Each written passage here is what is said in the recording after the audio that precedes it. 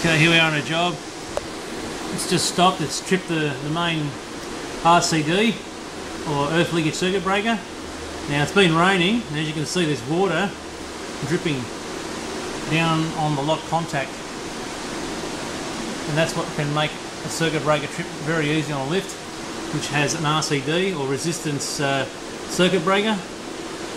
And as we follow it along up here, the water is coming down the shaft, is there. You can see a run mark there, and just up here where there's like a windowsill, water's dripping down.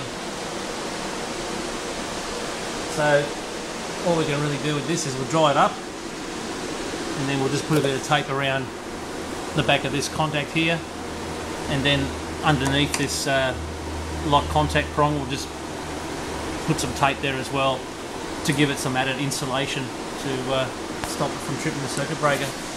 So there you go.